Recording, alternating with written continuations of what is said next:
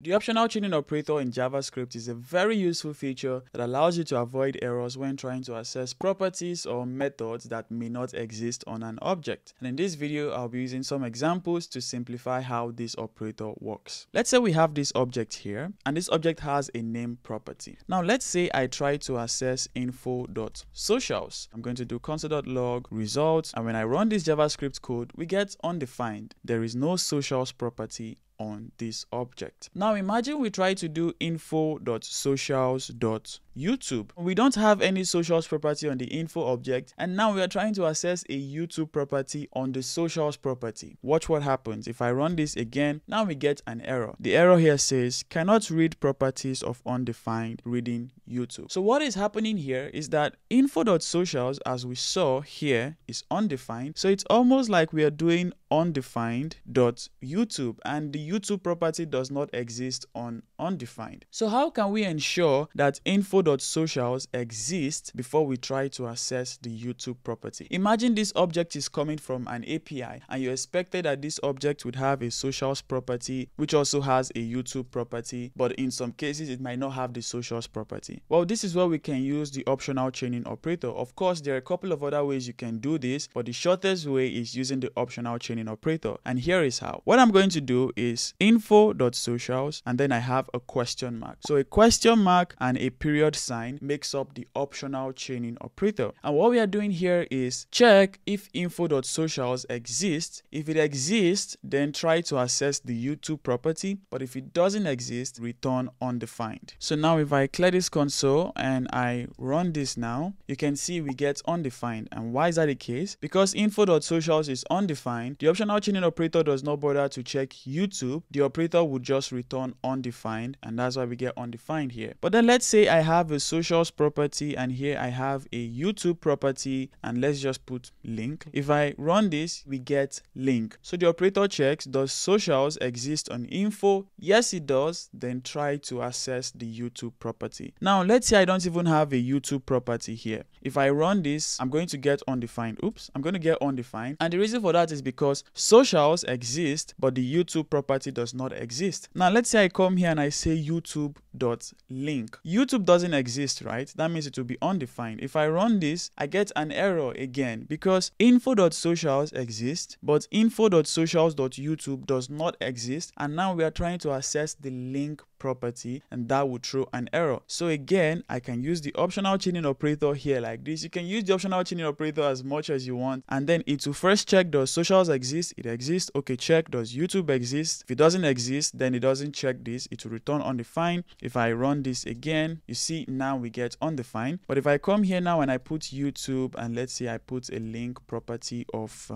hello, let's just assume, you see we get hello. So this is how the optional chaining operator can allow you to avoid errors that may occur when you're trying to access properties that do not exist. And like I said earlier, this operator is not just for properties, it is also for methods. I'm going to take all of this off, and let's say we have a method called print. And when you call print, all print does is console.log hello. Now I'm going to come here and say info.print like this, clear my console and run this. You see we get hello because we execute this print function, and this does console log hello. The reason why we're getting undefined here is because the print function does not return anything, so by default it returns undefined. But let's say I do return hello instead. Delete this console log, so this would return hello to the result variable. Now let's run this again. Now we get hello. Imagine we try to do info.print2. The print2 method doesn't exist on this object, right? Now if I run this, we get an error. It says info.print2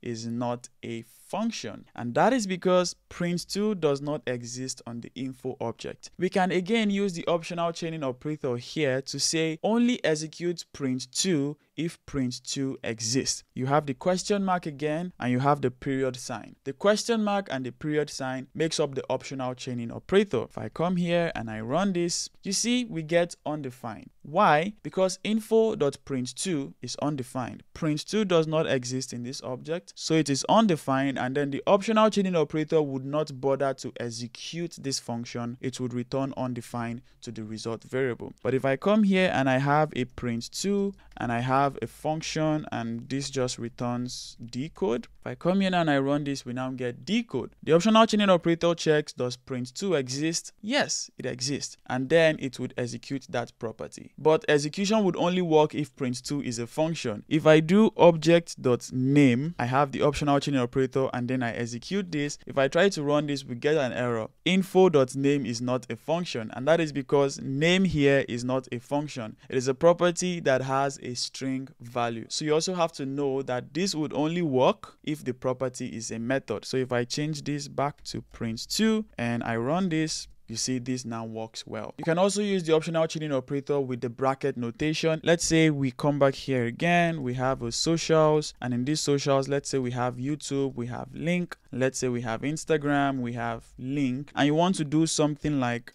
target. And in this target, we have YouTube. And then you want to say info.socials. And using the bracket notation, you want to have the target variable, which is YouTube. So if I come here and I run this, you see we get link. Oops, let me change this to Y-link, and let me change this to I-link. So if I come here and I run this, don't know why I keep pressing this character. We get the Y-link, and the Y-link is coming from here. Now, what if the socials property does not exist? We can also use the optional chaining operator by doing question mark and the period sign. Why do I keep pressing that key? And then you have the bracket notation. So now if you run this, we get undefined because socials is undefined. But if socials exist, then we can access the target, which is this from this. And if I run this, this now works. So you can use this for dot notation, you can use it for bracket notation. And if you'd love to learn more about the difference between dot notation and bracket notation, I have a video for that. The link is currently on the screen, but I'll also leave the link in the video description. Now, one last thing I want to show you with the optional chaining operator is that you can also combine this operator with the knowledge coalescing operator. The knowledge coalescing operator is question mark, question mark. So what we can do here is, I'm going to change this back to just YouTube like this. Now I can use the knowledge coalescing operator like this,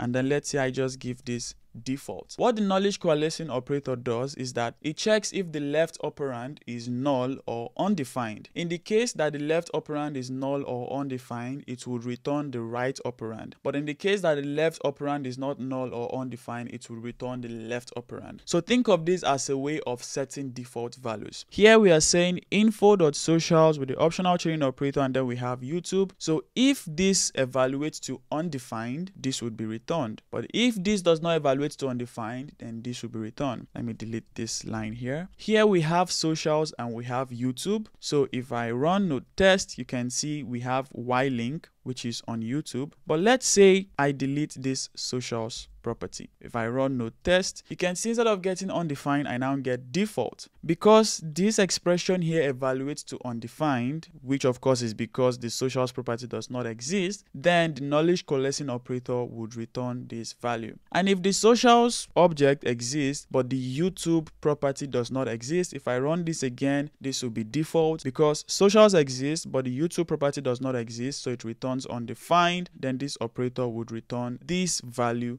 on the right. So you can combine the optional chaining operator and the knowledge coalescing operator to be able to set default values for cases where a property in an object may not exist. I hope this video was simple enough and also shows you how useful the optional chaining operator is and how to use it. If you'd love to learn more about the knowledge coalescing operator, I have a video on that, and that video should be somewhere on the screen by this side here. I hope it pops up on the screen. But if you enjoyed this video, please give it a like, share, and subscribe for more simplified videos on JavaScript like this.